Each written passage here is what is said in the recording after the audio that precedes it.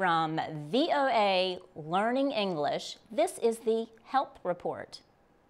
Mental health experts often use a treatment called prolonged exposure therapy to help soldiers returning from battle.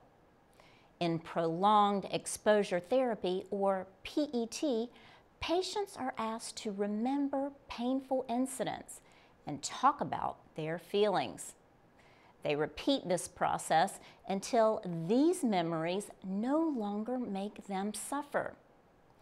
PET can help soldiers who suffer from post-traumatic stress disorder, or PTSD. They developed emotional problems because of experiences in battle. PTSD is not limited to soldiers.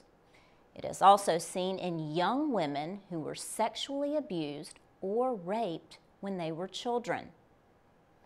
Edna Foa of the University of Pennsylvania helped to develop prolonged exposure therapy to treat PTSD.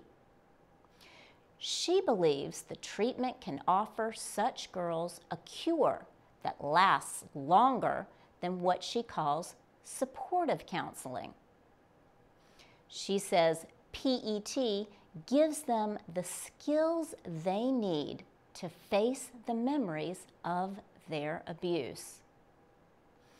Her research team compared prolonged exposure therapy to supportive counseling in a group of 60 sexually abused girls.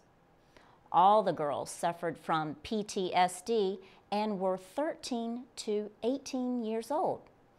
Each girl saw a trained therapist 14 times. Some received PET, the others were given supportive counseling.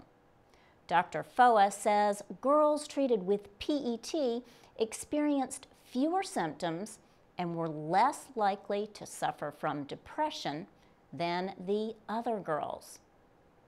They also showed more improvement in quality of life measurements. Dr. Foa says most of the girls treated with PET were thought to be free of PTSD.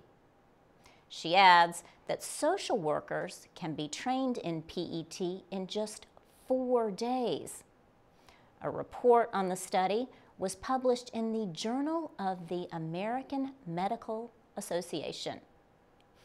For VOA Learning English, I'm Laurel Bowman.